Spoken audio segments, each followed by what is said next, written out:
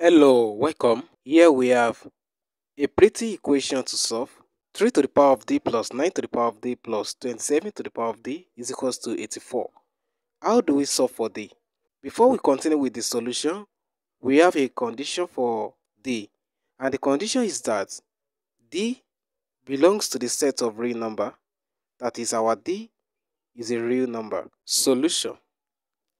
We have 3 to the power of d plus 9 could be written as 3 to the power of 2 times d plus 27 can also be written as 3 to the power of 3 times d equal to 84. Now, recall that whenever we have a to the power of m times n, this is equal to a to the power of n times m.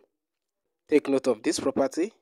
3 to the power of d plus, applying this property to this guy, we are going to have 3 to the power of d times 2 plus, applying this property again to this guy, we're going to have 3 to the power of d times 3 equal to 84. Now, let 3 to the power of d to be equals to k. That means anywhere we see 3 to the power of d, we will replace it with k.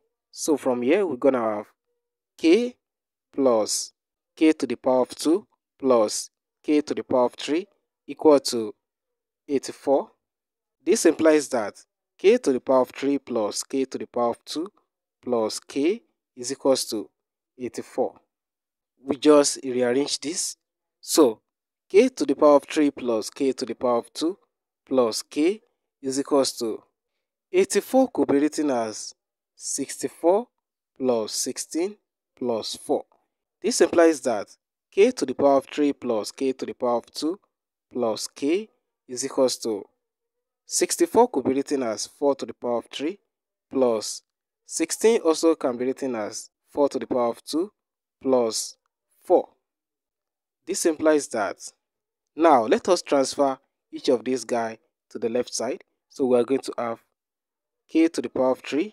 When 4 to the power of 3 comes to the left, it becomes minus 4 to the power of 3 plus k to the power of 2. If we transfer 4 to the power of 2 also to the left, we have 4 to the power of 2 plus k. When 4 comes to the left, we have negative 4 equal to 0. It is possible to put all of them in brackets, so we are going to have k to the power of 3 minus 4 to the power of 3 plus k to the power of 2 minus 4 to the power of 2 plus k minus 4 equal to 0. Let's proceed further. Recall that the difference of 2 cubes that says a to the power of 3 minus b to the power of 3 is the same thing as what? That is a minus b times a to the power of 2 plus ab plus b to the power of 2. Likewise, recall the difference of 2 square, which says a to the power of 2 minus b to the power of 2 is the same thing as what? That is a minus b times a plus b. Take note of these two properties.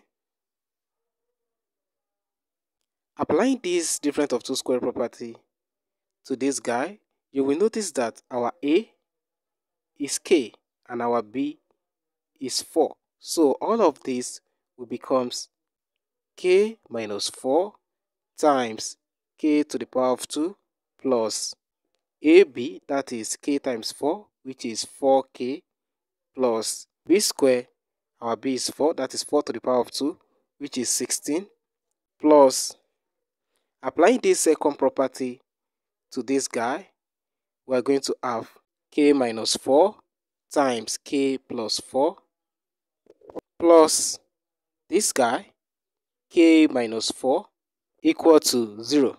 What do you notice here?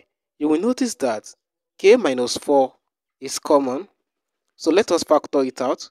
That will be k minus 4 into all of this, k to the power of 2 plus 4k plus 16 plus this guy, k plus 4 plus 1 equal to 0. Sorry for that. So k minus 4 times, let us drop each of these brackets. That will be k squared plus 4k plus 16 plus k plus 4 plus 1 equal to 0. We have k minus 4 times k to the power of 2 plus 4k plus k, that is 5k, plus 16 plus 4, that is 20, plus 1, that is 21, equal to 0. This implies that k minus 4 is equals to 0, or k squared plus 5k plus 21 is equals to 0. Clearly from here, our k is equals to 4. Take note of this. Now, for this quadratic equation, if we try to solve it, we will have a complex solution, which is not real. Since we are not dealing with a complex solution, we have to ignore this second equation. So let us ignore that. Since 3 to the power of d is equals to k, this comes from our assumption. Let me show you where we got that from. This guy, 3 to the power of d equals to k. Let us continue. This implies that 3 to the power of d is equals to, what is k? Our k is 4, so we have 4. Let us take natural logarithm of both sides. That will be log 3 to the power of d equals to log 4. This left hand side is the same thing as d times log 3 equal to natural logarithm of 4. Dividing both sides by log 3, we are going to have d equals to log 4 all over log 3. d is equals to log 4 can also be written as 2 to the power of 2 all over natural logarithm of 3. d is equals to log 2 to the power of 2 is the same thing as writing 2 times log 2 all over natural logarithm of 3. This is the required solution for this equation. That's it. Thanks for watching.